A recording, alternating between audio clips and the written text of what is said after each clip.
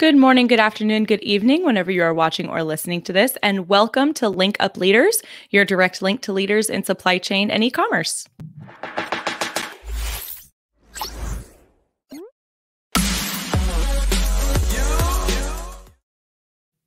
My name is Lisa Kinski, and I'm joined, as always, by my co-host, Francois Jaffray. Francois, how are you, dear? I'm great. How are you? Good. I think it's so funny. I have to wonder, because I know you wear glasses and you don't wear them for the show, and I'm going to out you. I know you're flying blind. How much can you actually see? Oh, I could see. I could see most of it. It's just like I can't see a license plate if I'm driving. Oh, okay. It was a reason I had to retake calculus in college because like the minus and the division signs were actually the same to me. Oh, no. And the 1s and the 11s were exactly the same too. So it's like I can't see the small things, but I could see generally everything else that's going on. Gotcha. Okay. I didn't know if you were like my mom. Like if my mom took her glasses off right now, like she would not even be able to differentiate between like the microphone and her computer screen. Oh, yeah, I could see all that. I always just assumed you were flying totally blind over here. All right. Well, let's go ahead and jump in. We have a very familiar face with us today. We just wrapped up, well, I say you just wrapped up the e-commerce expansion roundtable series with him, as well as Ryan and Jonathan. So joining us from the future, as Ryan likes to say, we have Paul Sonneveld from Merchant Spring. Paul, how are you? I am well, guys. Good to be with you this morning.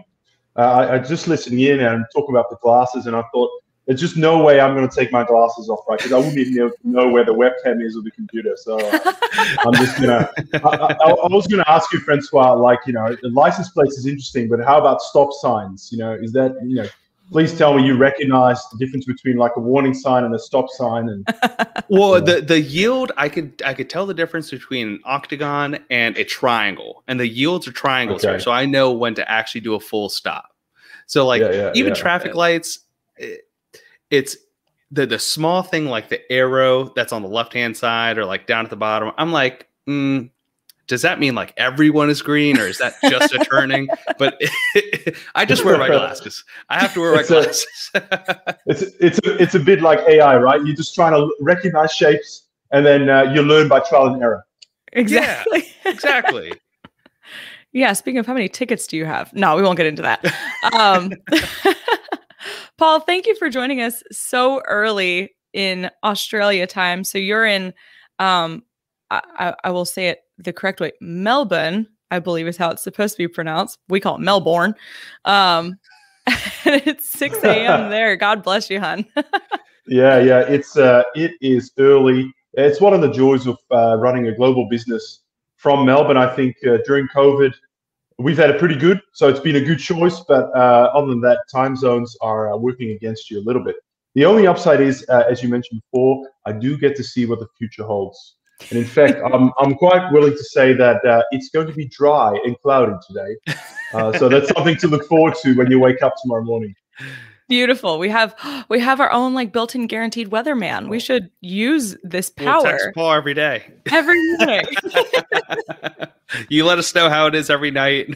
We'll let you know how it is every night here.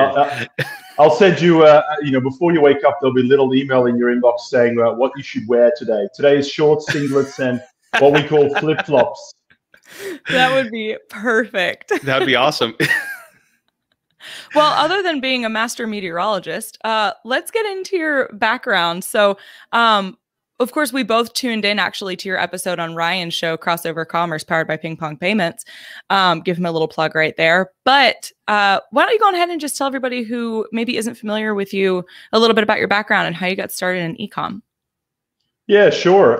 Look, I'm going to keep this to at least the short 20-minute version. But look, so first of all, I grew up in Holland. That's why I've got a really funny accent. For any listeners, I don't need to be thinking about this for the rest of the podcast. Let me put you out of your misery that the accent is Dutch, okay? I moved to Australia about 30 years ago. Can't seem to get rid of the accent. So I started life not in e-commerce, not as an entrepreneur. I started my life as a management consultant, surrounded by PowerPoint slides for about 9 years. Then I moved into physical, good old store, retail, working with one of the larger retailers here in Australia. Then actually I jumped across to e-commerce, working for one of the largest marketplaces, local ones here in Australia, which is a business now called the Catch Group. And then about 4 years ago, I started Merchant Spring.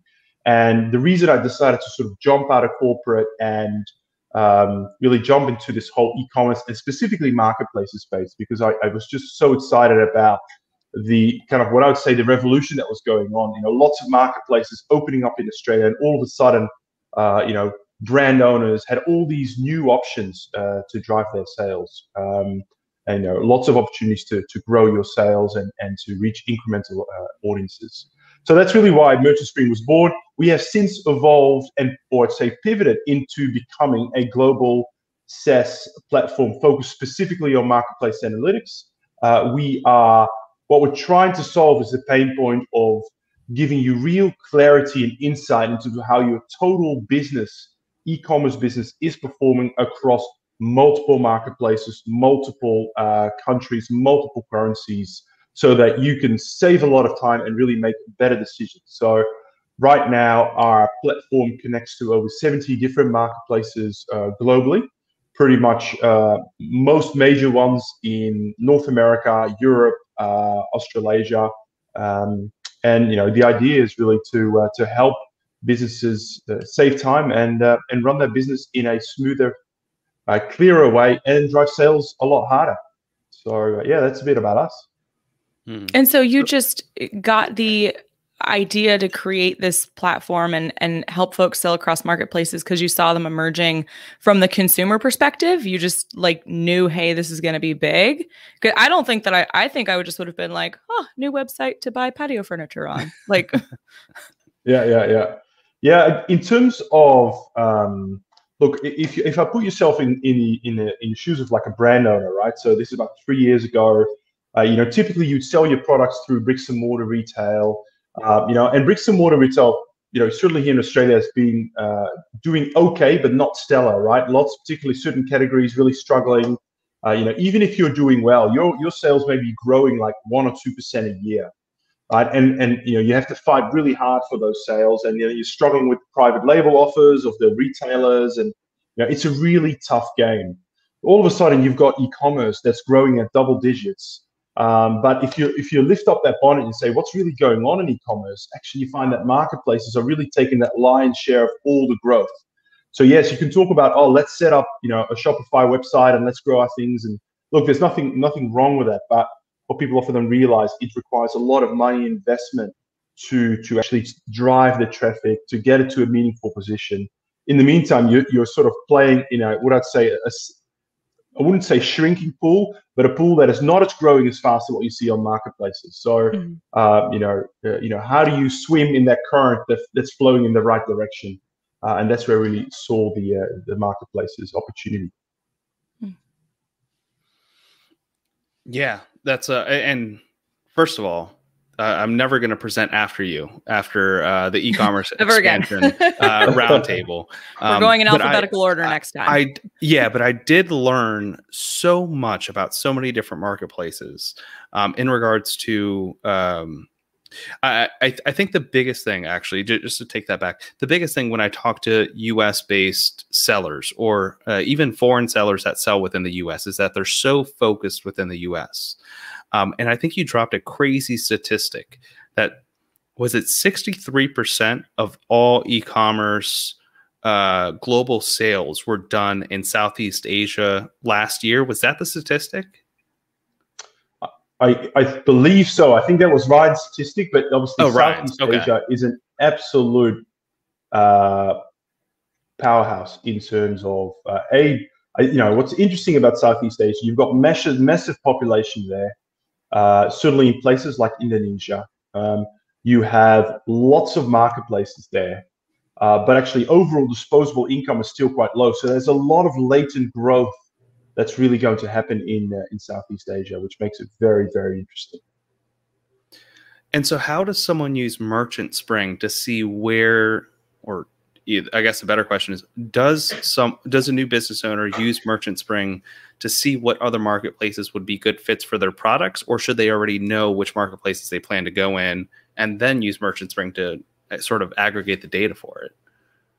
Yeah, it's a bit of both, but more on the latter. So we certainly work with a lot of clients to help them explore if you're already on Amazon or you're on Lazada, say in Southeast Asia, and you're strong in a particular geography, what's the right next marketplace for you? And we go through things like, where is there a good fit? Which marketplace ensures that actually you've got a good incremental audience as opposed to just going after the same audience? Which one fits well with your supply chain? Can you get the price realization? All those things. So we do provide, more of an advisory service in that space. Our platform is really geared towards predominantly what I call professional sellers. So what I mean by that is well-established marketplace sellers that are typically e-commerce and in most instances even sort of Amazon first businesses. So these are businesses that selling on Amazon is their main game, and they have expanded to other marketplaces over time. So a typical example might in North America might be a seller who's selling on Amazon, Walmart. Maybe they still have an eBay store as well. They may have running the Shopify store as well, and maybe they're on Amazon Canada. So the ability, where we fit in is to say, all right, here is a really sophisticated dashboard that links in all of these marketplaces and shows you sales, operational, and profit information all together in one place, so that you don't have to spend time analyzing it, and we'll just put a spotlight straight on where we believe the opportunities are for you as a seller to grow sales or profit faster. So yeah, our platform is very much focused on more of the professional seller side as opposed to those that are starting out. Yeah, and did I just see, and I don't know if it was recent or if it's I'm just living under a rock. Did you just start bringing Walmart data into Merchant Spring? Yes. We have been doing it for a while, but yeah, we just sort of got the formal press release from Walmart earlier this week to say that we are now an official Walmart solutions provider, which is absolutely awesome, right? So Walmart, we have been that with Amazon, eBay, and Shopify for a while. To be part of the Walmart ecosystem is really exciting. Let me tell you, those guys take that very seriously. Quite a few hoops, quite a few of these early morning calls and hoops to jump through with their technical team, but they have been amazing, and it's really great to be part of Walmart, especially because Walmart is growing, very fast. There's a lot of sellers sort of moving on there, and sort of the toolkit available for sellers in that space is still quite limited. So it's really fantastic to be part of that, and it was nice to see the post earlier this week or last week, I think it was. Congratulations! That's a huge accomplishment. That's awesome. It's it was nice. It was very nice to see. Yeah, I imagine that's only going to get better and better as they start to bring on more third-party sellers too, with just better data and better analytics from that data. But the question I had aside from that was, when does a professional seller start to even consider branching out to new marketplaces? Is there like a certain number or a certain number of SKUs that they have to hit, or a certain period of time that they have to be seeing certain margins? Yeah, look, that's a really good question, right? And by the way, the opinions on this vary enormously. I run a poll on LinkedIn, and it was amazing to ask exactly this question, and it was amazing to see what people would say. There's certainly a big camp. So let's assume you are on Amazon, right? That's where you've started. You've been running for a while. When you ask the question, where do you go next? There's certainly, I would say, some real big Amazon loyalists that would say, no, there's always more you can drive on Amazon. There's always more you can do. And, in some sense, I completely agree with that. But let's just assume that, you've been on Amazon for a while. Let's say you've been there 3-4 years. You've got a small portfolio of FBA SKUs. You own your brand. You're running some great advertising campaigns. You've got great ranking on those products. And everything is humming quite nicely, and that's delivering some really good profits for you, right? So then the question becomes: so let's say you're doing, $5 million a year on Amazon, which is a nice, sizable business. Where do you go next, right? So to me, this is all about thinking through, what incremental complexity do I take on versus, the return. So yes, on Amazon, you could start to expand and source more products. Right, so that is a clear strategy. Try and say if you've got 5 SKUs, get another 5, trying to get them to the same position and try and maybe double your business. That's certainly a valid strategy, but you do have to keep in mind that that requires additional energies and efforts in terms of sourcing, product development, and most importantly, working capital. And then, of course, as you would know, Francois, logistics, shipping, some of the biggest pain points that exist right now in the whole ecosystem. So that's certainly a valid strategy, but you then weigh that up against, well, actually, I do have an existing set of products. They're already sitting probably in a 3PL warehouse, in North America somewhere. Where do I go next, right? So, obviously an easy option would be, so let's look at, say, Amazon Canada, or probably Canada first, Mexico. Not so much. Mexico is a lot smaller, and obviously you've got a language issue there. Mexico, Canada is interesting because the ecosystem is the same. In terms of Amazon. So you're not having to learn a whole new platform. You already have the products in North America. So the incremental effort to actually start reaching a Canadian audience is quite small. So that might be a really good first step. And then you can sort of work through the same sort of logic, right? So the next decision might be, well, actually, is Walmart a good option for me? Or do I go with Amazon elsewhere? Now, obviously, with Walmart, I'm having to learn a new platform, new technology. I need to set up another, vendor account or seller account with Walmart. That does drive inherent complexity.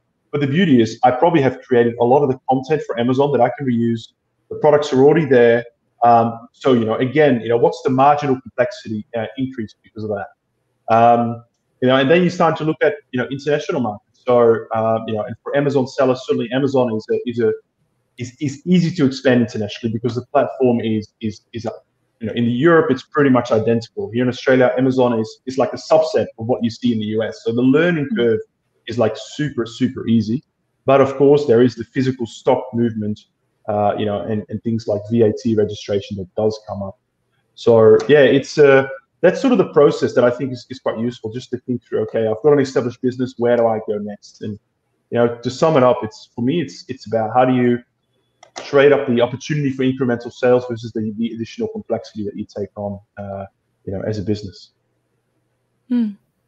And how would, I think back to this podcast that I saw, it was on Lunch with Norm. He had interviewed a guest who was living in Australia.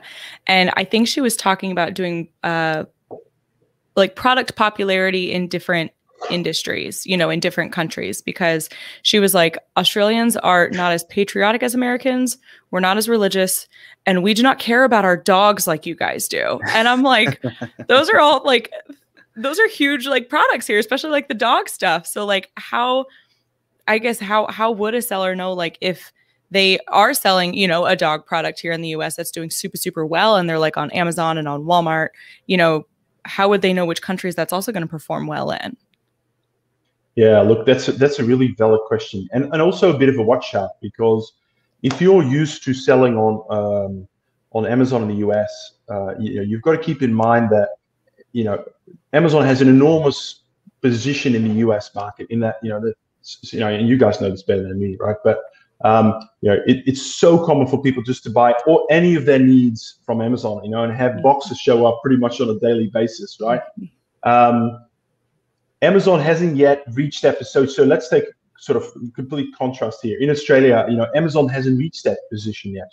They are sort of the second marketplace. Marketplaces overall don't yet have the adoption that marketplaces have in the US, and therefore the overall demand on that marketplace is smaller, but also there's obviously the population size that's a lot smaller. So not all products that are viable in North America will be viable here.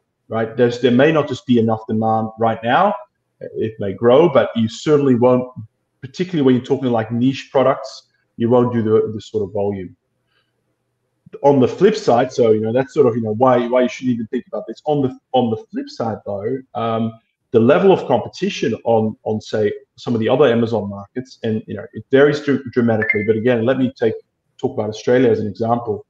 The competition is almost, I wouldn't say insignificant. There's certainly competition, but nowhere near in the level of competition, say, in the US. So, not only is the competition significantly less, just look at things like buy box. In the US, it's not uncommon to see 22 different sellers competing for a buy box. You know, here in Australia, if you can find a listings with 3 competitors on it, you know, you probably have to spend half an hour looking for it, right? So the competition is less, but also the sophistication of the seller is less. So a lot of businesses, certainly say in Australia, not used to the whole ecosystem, certainly looking at Amazon as, you know, it's just one option, you know, amongst my own website and other marketplaces. So they're not pouring in that energy and investment. So there's an opportunity to be had as well. In terms of products, look, I would, you know, obviously there's some really great tools in terms of doing product research and niches. But, you know, one other place to start is if you're already familiar with a particular category in terms of selling on Amazon, that's useful, right? Because Amazon does place restrictions on you, or, you know, there's hoops, and if you're selling, you know, pet food, there'll be things you'll have to do to make sure you're authorized and the like.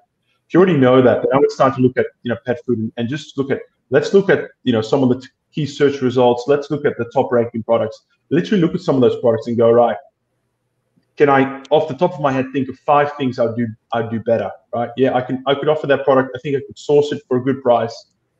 Actually, you know, the top selling product isn't even an FBA, so I'll put an FBA, I'll put some advertising on it. I think I can develop much better product content.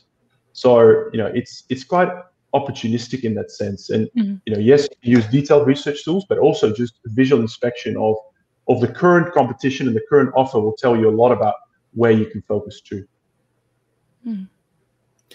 And do those other markets have the same research tools as here in the US, like Jungle Scout, Helium 10? And does Merchant Spring offer any product research? We unfortunately we don't. We're sort of more in the business of providing analytics once you start selling.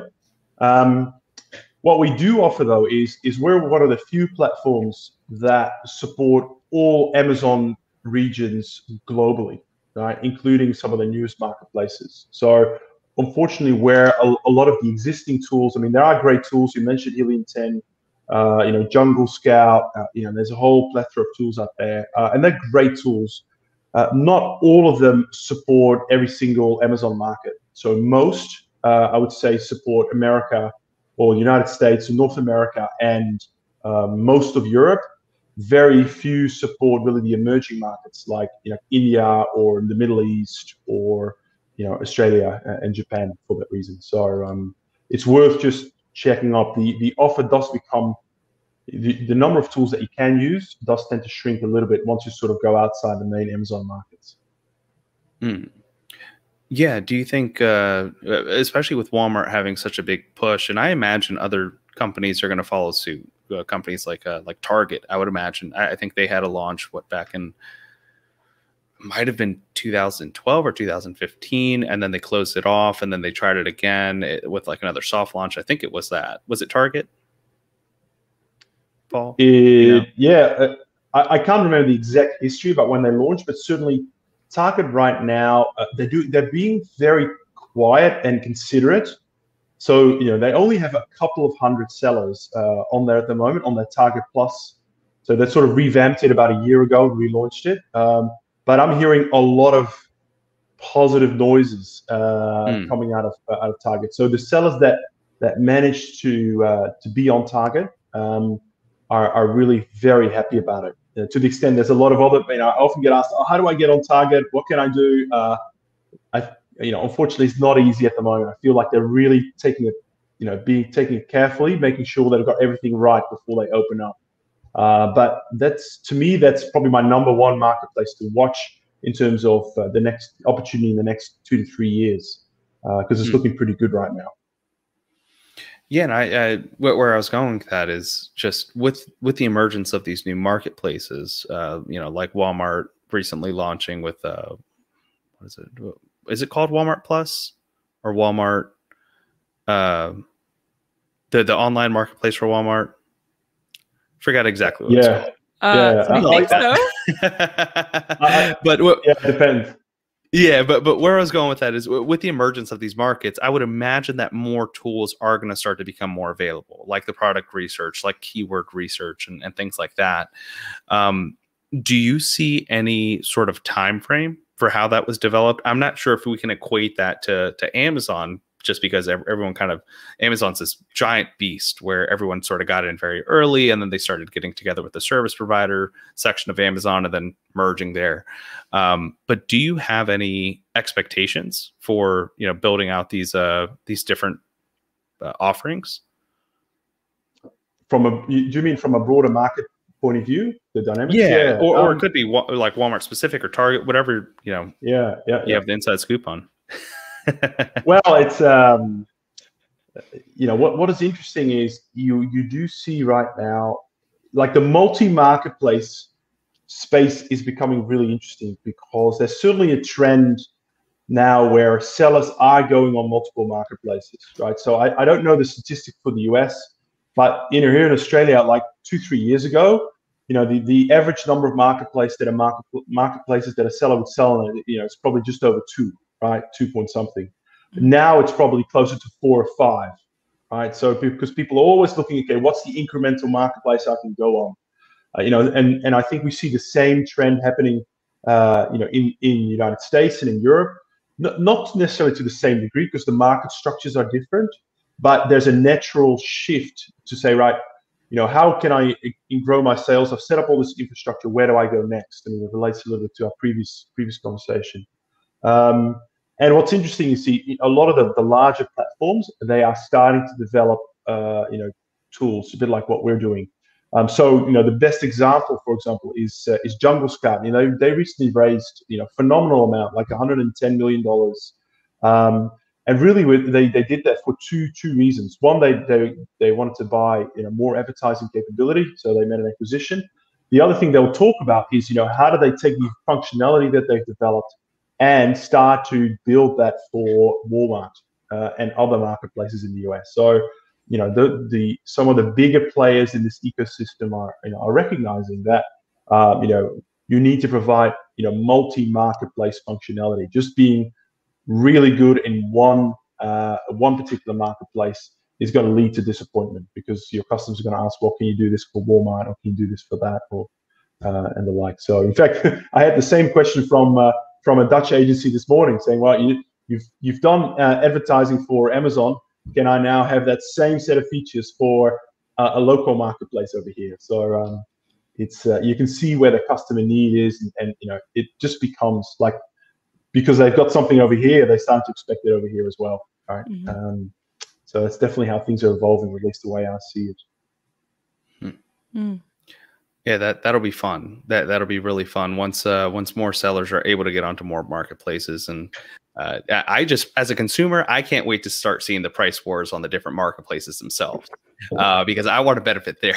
I want to find the coupons that they forget to turn off. I want to find the savings that they forgot to, turn off also. And so I'm super excited for that. Plus, if there's Amazon Prime Day, I'm sure Walmart, Target, all these different marketplaces are also going to follow suit.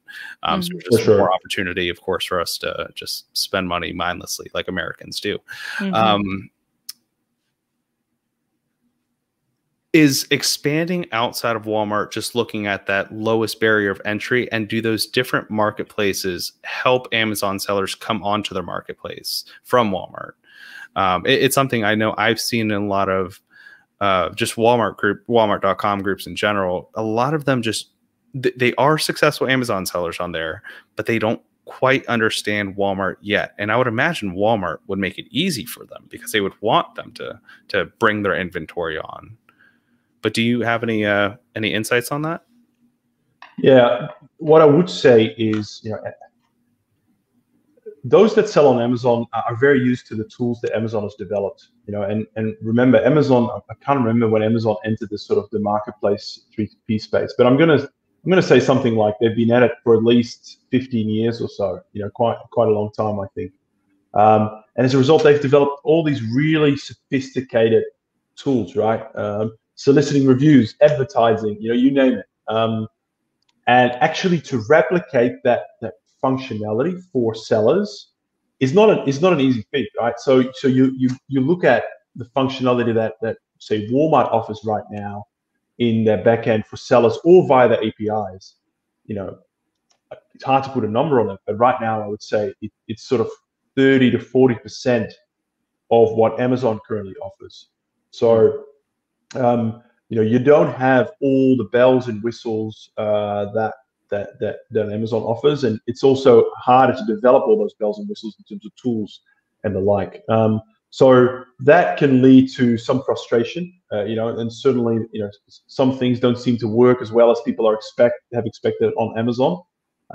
Having said that, some things on Amazon are still fraught with friction, take a lot of time, are not easy. So, each marketplace is different in that respect. I do know that certainly the challenger marketplaces, they are investing very heavily in seller acquisition and onboarding, right? So the big marketplaces like Amazon is very much like, you sign up, you set up everything yourself. It's self-service. Their model is more about, we work with the right sellers, we pick the right sellers that are a good fit for us, and then we'll provide you support in terms of onboarding, getting your products done, making sure you understand the whole ecosystem and the like. So quite a different approach, and I think they have to, because otherwise, be hard to play that catch-up game. They're throwing more resource at it. Is sort of what we see. Mm-hmm. So with these other larger marketplaces kind of making it a little bit easier for the sellers to be onboarded and stuff, what is like the number one mistake that you still see sellers make when they are looking to expand to new international markets? The largest, there's a few. The ones that come to mind right now is, first one is content. So the typical mistake I see sellers make is they've got great content for a marketplace, let's say Amazon, and they will then just upload that content onto another marketplace without really giving careful consideration in terms of, what is the style guide of that marketplace? How do you create optimized listings for that marketplace in such a way that you really drive great organic ranking? So not optimizing your content for the new marketplace is certainly a key issue that I see, because there's a bit of a sort of like, I just take the content, it works on Amazon, so therefore I just throw the same stuff onto Walmart or elsewhere, I should just get a really good result as well. Doesn't always work, just because the search algorithms are different. There's different style guides, different approval processes and the like. So invest in optimizing the content for every single marketplace you sell on. That would be my number one. The other one, particularly when it comes to the things that we tend to run in when you get into selling internationally, is different markets, different countries will have different regulations around product groups or product categories, whether you can sell them, what are the legislative requirements, what are the labeling requirements, what are the compliance certificates, all of that you need to see. Doing that research up front is what a lot of people tend to forget. So, I've seen situations time and time again where a product sells really well in a market, let's for argument's sake, say in the US. There is an opportunity to sell that product in another market, let's say in Europe.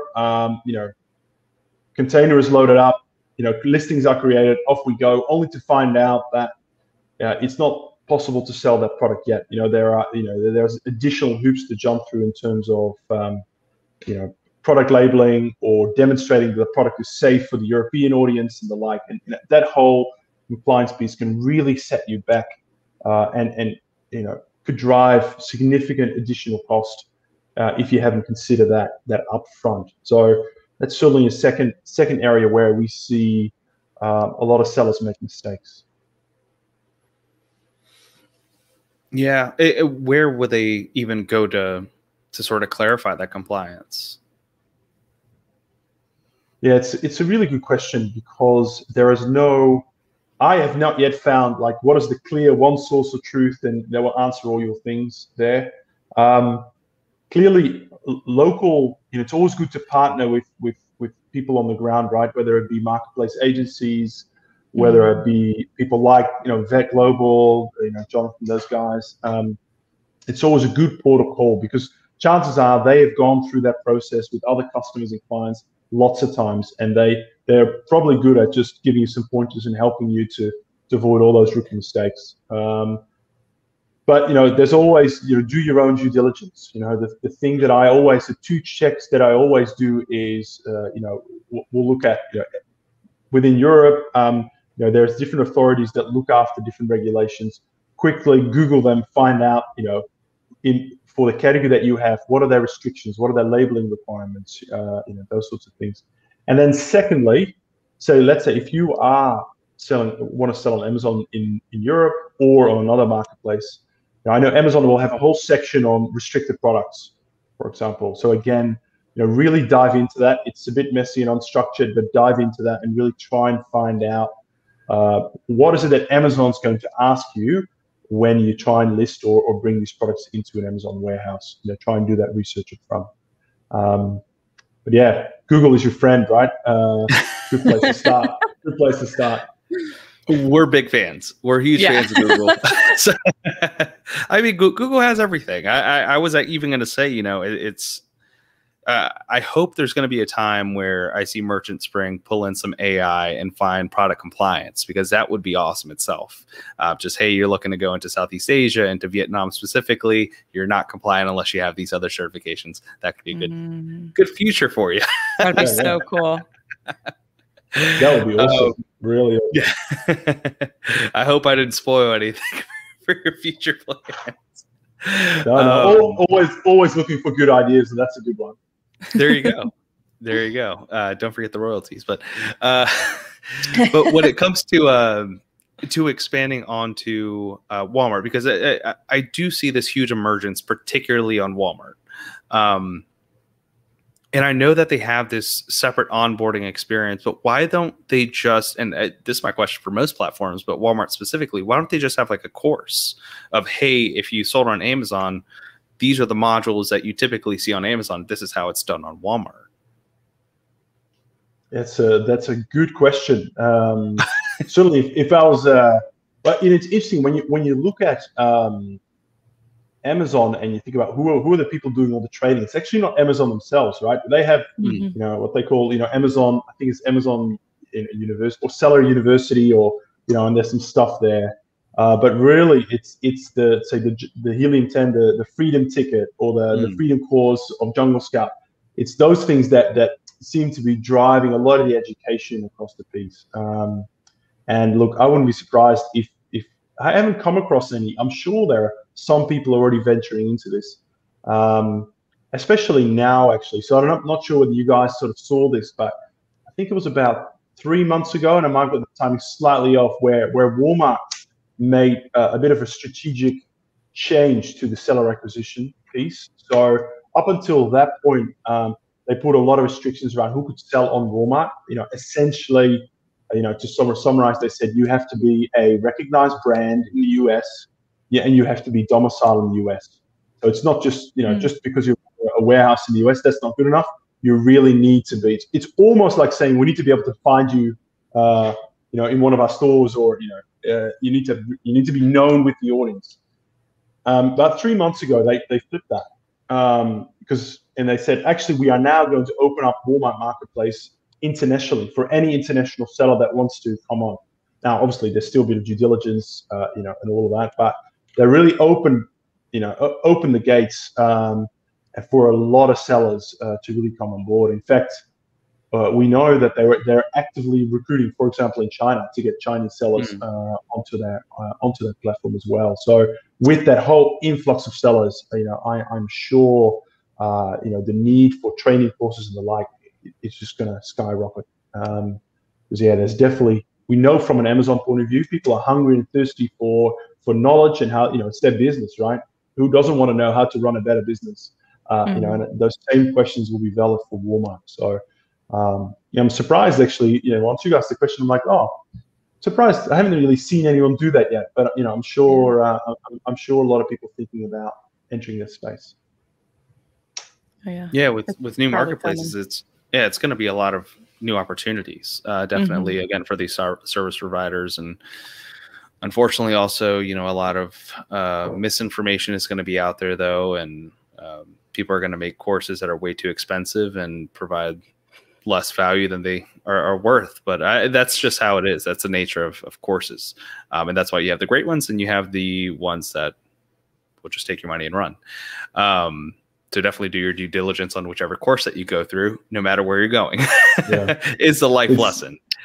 Do your due diligence on any service provider you go with, friends. There are freight forwarders who will also take your money and run. A lot of people saw that earlier this year. So just always do your research.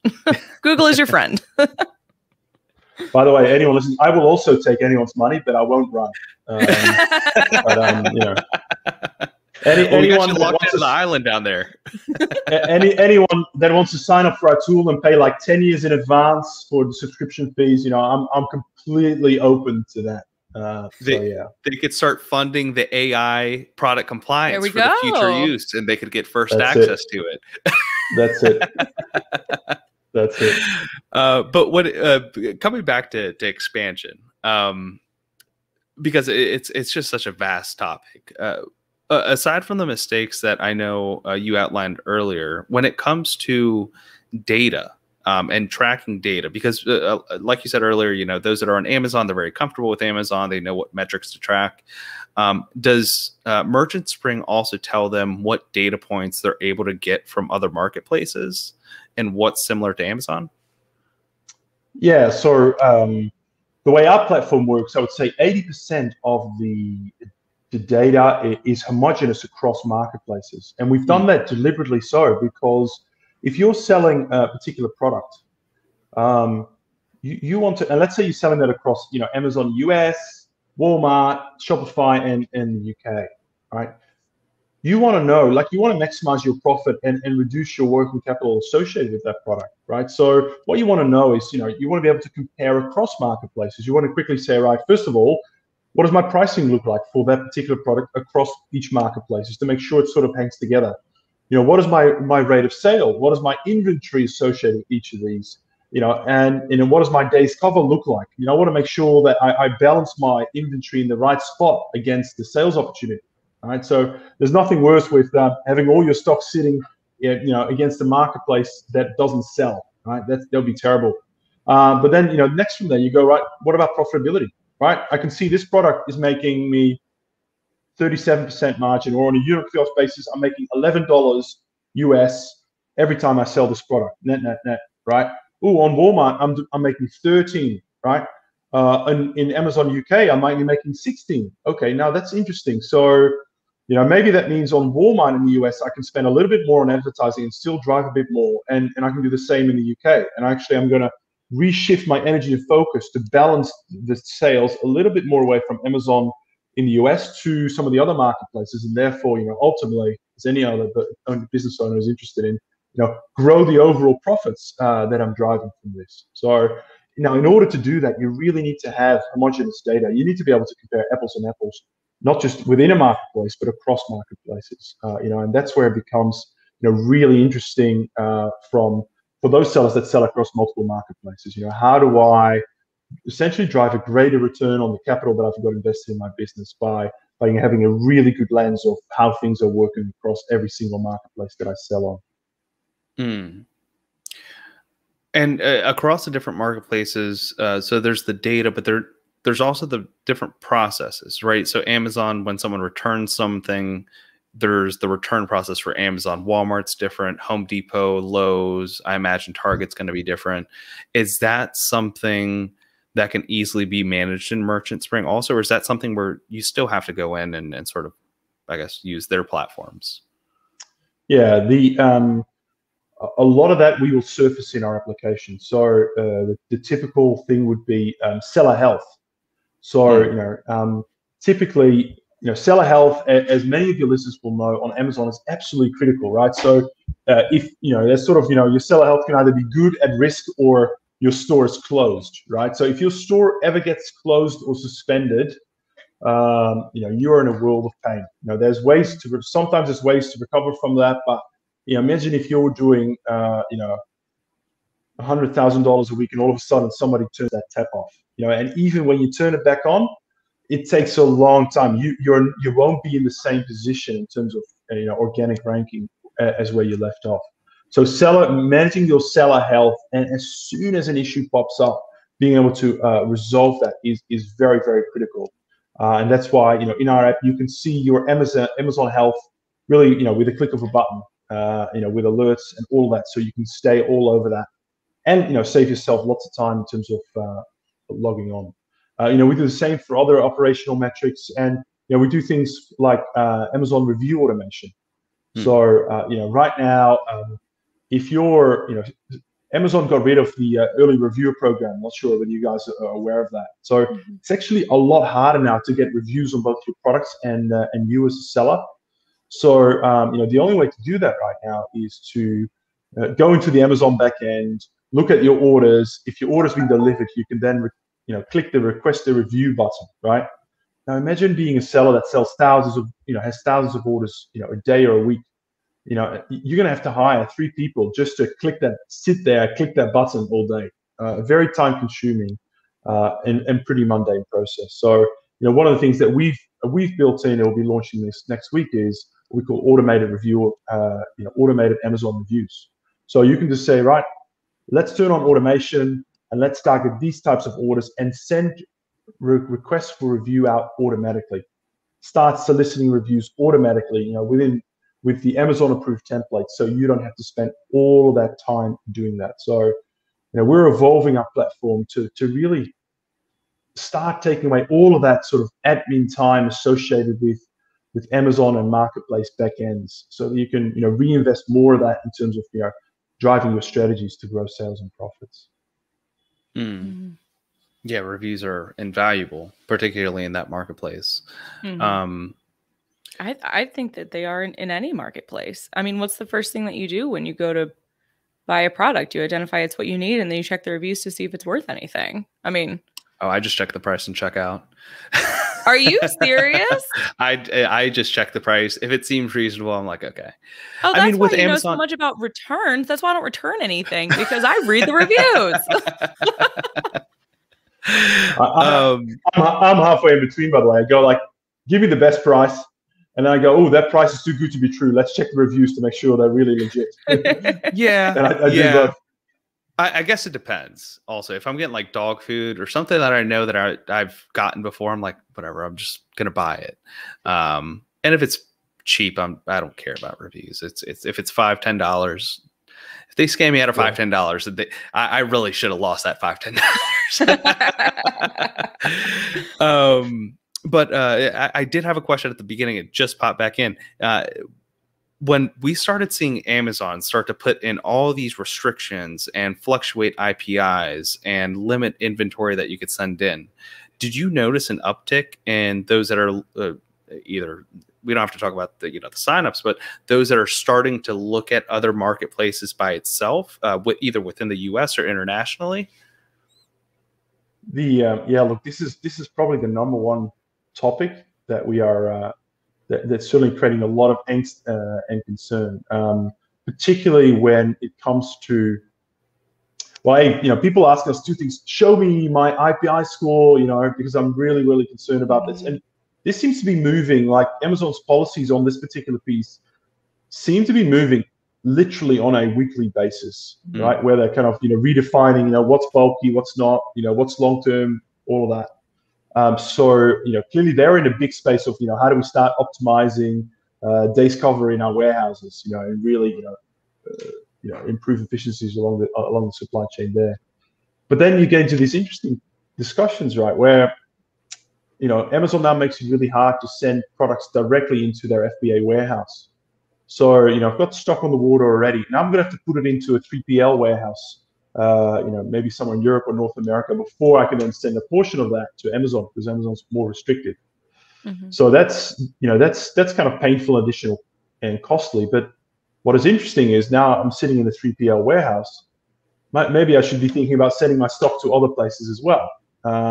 So it does kind of open up that opportunity, right? So, well, actually, I could send it to, maybe I can start selling things on eBay. I know sort of India and North America is not what it used to be. So, but in other markets, eBay's still really sizable and quite big. But maybe that's an option. Maybe I actually time to deploy a Shopify store, and fulfill straight from that warehouse. So it does, I would say Amazon has made it kind of a bit easier for sellers to start thinking about options in that sense, because everyone, what do people want? They don't want to have lots of working capital tied up in another warehouse that's incurring costs for them. So again, if they can start amortizing that cost through other channels, if you're a seller, why wouldn't you look at it? Exactly. Yeah. I mean, and it just seems that it would make the next it would make sense for their next step to be, once they have inventory sitting in a 3PL and not just an Amazon FBA, for them to sign up to Merchant Spring IO, find out what those other marketplaces are, identify the opportunity, see what the lowest sort of barrier to entry to those marketplaces are also, and then get in and start selling those same products. But that also means there's going to be huge lag. And we have seen that there was that big lag between those that traditionally were sending thousands and thousands containers of units into Amazon FBA directly. And now they're depending on 3PLs, and 3PLs just didn't know what to do. They might have been shipping out a few hundred every day, a few hundred units. I know we were, and then we saw that boom up as soon as people started buying during holiday season, particularly. Truckers didn't know what to do. I mean, they started putting limits on like Macy's and Nike and all these big box retailers even for how many trailers can even pick up from those locations. So I think Amazon didn't necessarily shoot itself in the foot, but it did, like you said, it create this huge opportunity for sellers to see what the next marketplace that they could be selling is. Was there any sort of trend in which marketplaces they were looking to next from Amazon? It's I would say yes, but it varies very much by geography, right? Okay. So we've spoken a lot about US, so maybe let me give you some insights into Europe. So there are a number of marketplaces that are kind of really up and coming, and it depends a little bit on the category that you're in, because some of them are category specific, like Zalando is very much focused on fashion, but sort of more general purpose. What's interesting is when you get to Europe, there are a number of, I would say, country-specific domestic marketplaces that are really quite large and that are really seeing a big uptick in the number of international sellers that are coming onto that platform. So, if you just sort of call out a couple of examples, France is obviously a very big market. So there you have some of the local players, like there'll be FNEC, Darty, and probably the top one in terms of international sellers is a marketplace called Cdiscount. So, Cdiscount, I guess you could say that, they're a little bit equivalent of Walmart in terms of the brand, the recognition, but also in terms of the tools that they're available in that platform. So Cdiscount is probably one of the fastest growing European marketplaces, not in terms of, GMV growth percentage-wise, but in terms of the number of sellers that are jumping onto that marketplace as an additional opportunity there. There's, in the Netherlands, they have a very large established player. Actually, Amazon is quite new. It's called Bol.com. Very, very strong, but again, very much locally. Right, so very few of these marketplaces, they talk sort of across European game, but very few have truly achieved that.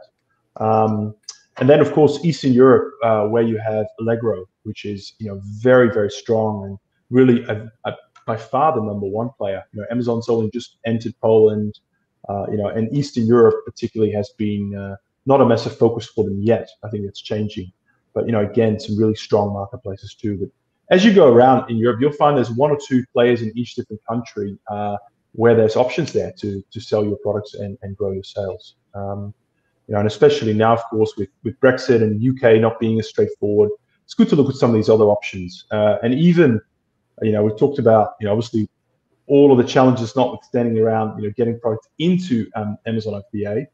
But if you have got them there, and remember, Amazon does have the sort of, pan-European and also the omnichannel fulfillment network. So you can actually start dispatch your products straight from your Amazon warehouse to some of the other marketplaces as well. So again, it's another lever just to keep complexity and cost under control as well. There's lots of opportunity out there, folks. Yeah.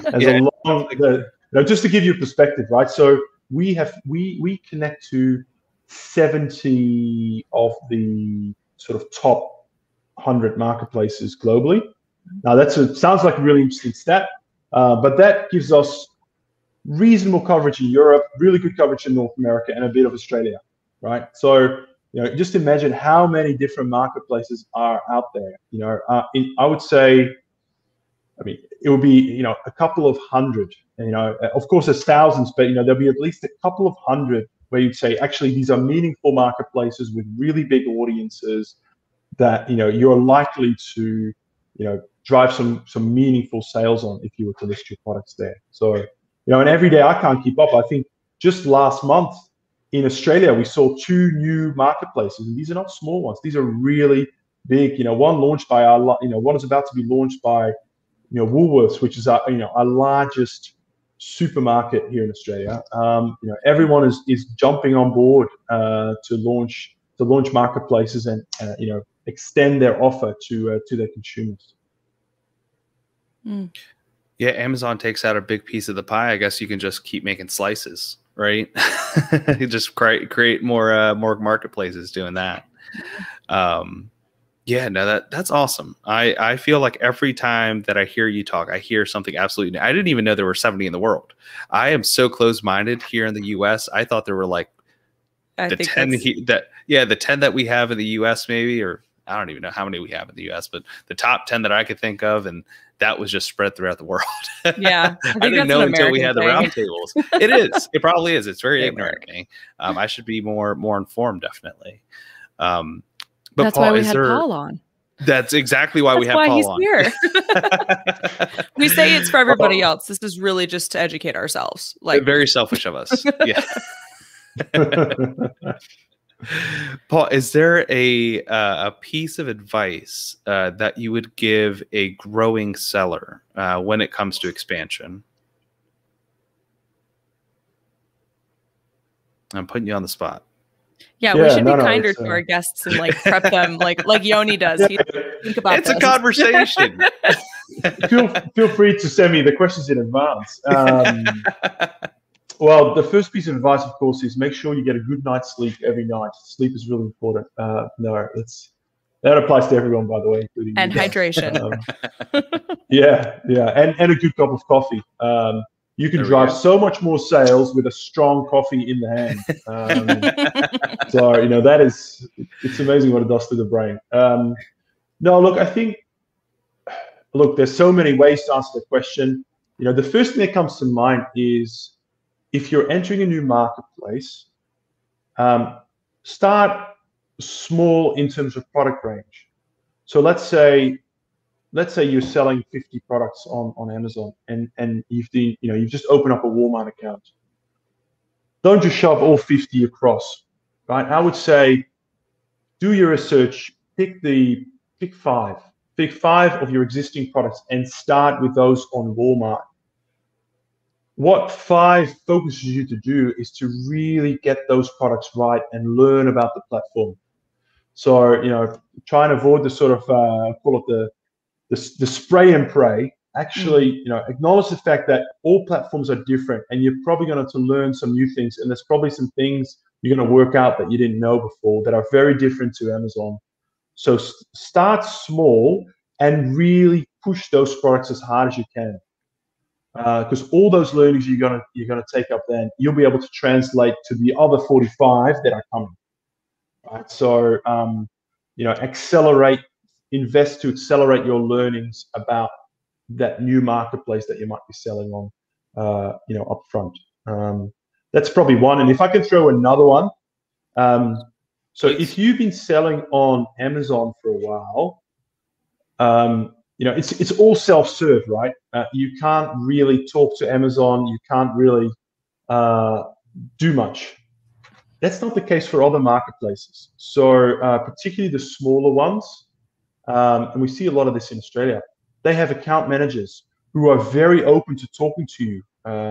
And you can actually get free stuff from them, right? It sounds kind of crazy, but typically when you come on board, you can negotiate, hey, can you give me a launch package? On the day that I launch my store, can I have a tile on your front page? You've got a Black Friday event coming up. Can I feature some of my product in your main event? Particularly the sort of that second tier marketplace, they're actually really open to doing deals and working out things and supporting you and all of that. So just because, you know, Amazon has always been like, you know, you need help, log on to Seller Central. There are 20 tools. You help yourself, right? Amazon is built on a self-serve model. Other marketplaces actually engage in a dialogue with the account manager. Ask, right? Ask for stuff. We've been continually surprised by what marketplaces, they have a vested interest in making you succeed, right? They earn their referral fees and their commissions off you when you sell a lot of products. So you'd be surprised how many times you actually can come up with great collaboration that drives both your sales and their business. So make sure you build a relationship on those marketplaces too.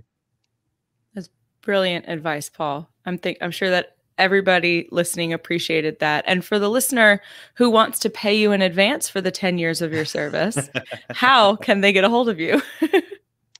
Yeah, sure.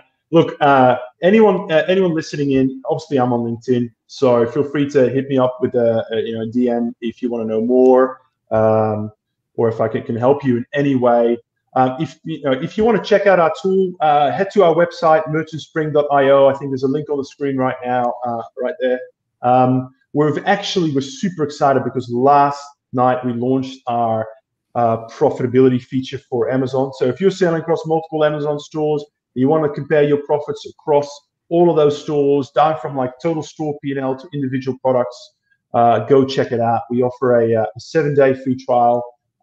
And we're here to support you along the way as well. So head out to our website and sign up and connect your stores and start cutting down on the time you spend working through all of this in Seller Central. That is awesome. Congrats. That's a great tool. It's an exciting launch. Yes, it is. I know. I was going to say thanks, Lisa, but I saw someone. This is turning into a video. Yeah, Luna came on to do the sign off. She's like, "I'm done with you. I'm taking over." Is that the resident office cat? That's the joy of the working from home thing that COVID has brought us and has brought to light. I do get to see my two beautiful animals every day, and she gets to be a pain and scratch away. But that was beautiful, Paul. And for everyone else that is listening, Paul really is one of the most genuine people that I know in this space, and always willing to offer advice. So I've always enjoyed the conversations. I've enjoyed today's conversation, Paul. I really do appreciate you coming on. Yes. Thank you, guys. It's been lovely talking to you. It's great to worth getting up early out of bed for. So thank you so much for having me on the show, and thank you for all those great questions. Actually, you really make me think, and it's great to try and help your listeners and try and share my experience. Wouldn't say it's always been easy, but some of the things we've learned the hard way, and that means we can pass those learnings and experiences on to those listening as well. So thank you so much for having me. It's great to be on your show today. Oh, tremendous thank you to you, Paul. It's been incredible. And again, at 6 a.m. your time, good heavens, we were talking about how we would not be able to give all of the insights that you have this early in the morning if it were the two of us. Well, for anybody listening, if you enjoyed what you heard today, which I'm sure that you did, please be sure to give the show a like, a comment, and subscribe. If you're on YouTube, be sure to ring the bell, turn on notifications so that you get pinged whenever we go live with leaders in supply chain and e-commerce like Paul. Paul, again, thank you so much. Thank you, everybody, for watching and listening, and we will be back later this week. All right, guys, talk to you soon. Thank you, guys. Take care.